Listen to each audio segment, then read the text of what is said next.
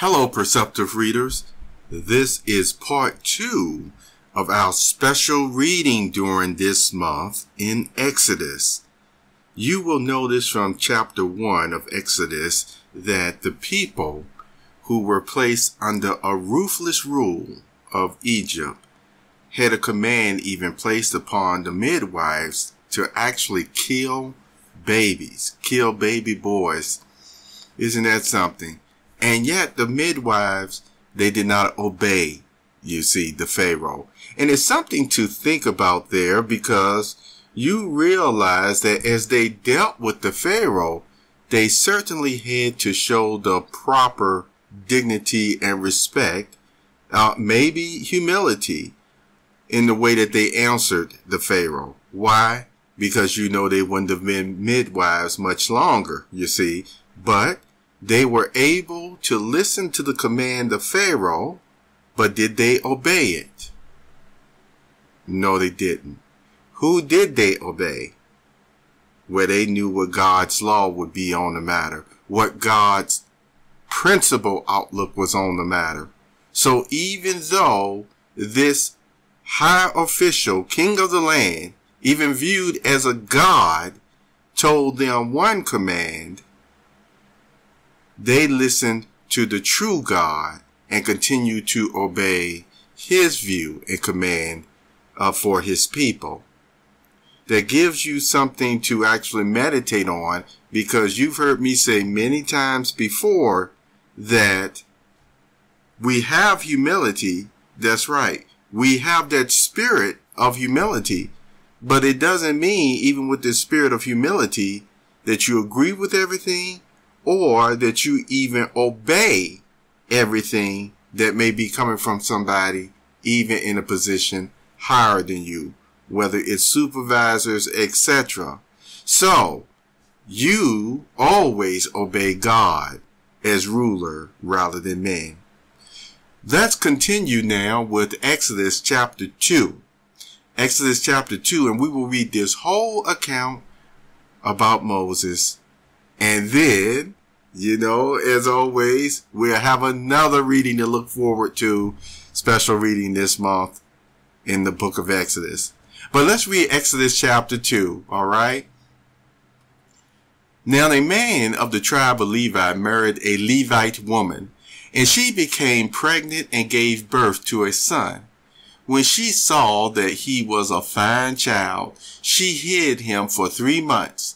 But when she could hide him no longer, she got a papyrus basket for him and coated it with tar and pitch. Then she placed the child in it and put it among the reeds along the bank of the Nile.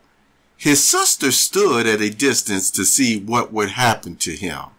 Then Pharaoh's daughter went down to the Nile to bathe, and her attendants were walking along the river bank. She saw the basket among the weeds and sent her female slave to get it. She opened it and saw the baby.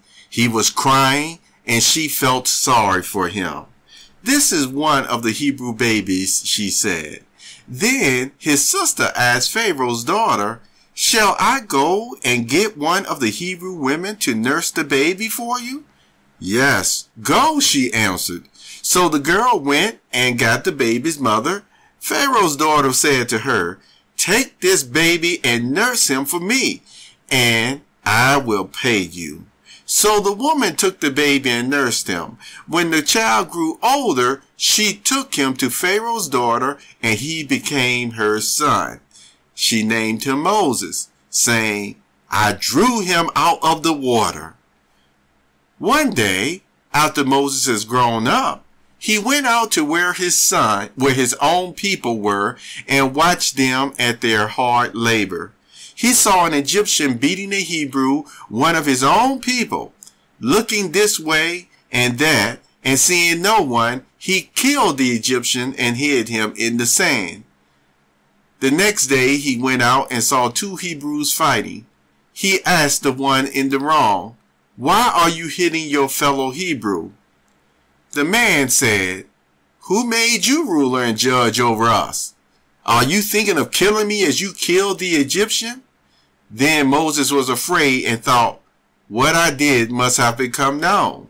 When Pharaoh heard of this, he tried to kill Moses, but Moses fled from Pharaoh and went to live in Midian, where he sat down by a well. Now a priest of Midian had 7 daughters, and they came to draw water and filled the troughs to water their father's flock.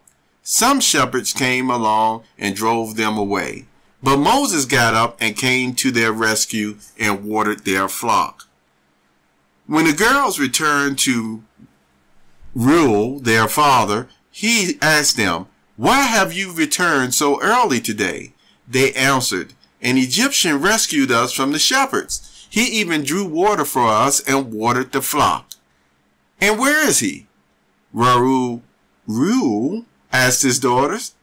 Where did you leave him? Invite him to have something to eat. Moses agreed to stay with the man who gave his daughter Zipporah to Moses in marriage. Zipporah gave birth to a son, and Moses named him Gershom, saying, I have become a foreigner in a foreign land. During that long period, the king of Egypt died. The Israelites groaned in their slavery and cried out, and their cry for help because of their slavery went up to God. God heard their groaning, and he remembered his covenant with Abraham, with Isaac, and with Jacob. So God looked on the Israelites and was concerned about them. I hope you have benefited from this reading of the Holy Scriptures, also known as the Good Book and the Holy Bible, whose author is Jehovah God.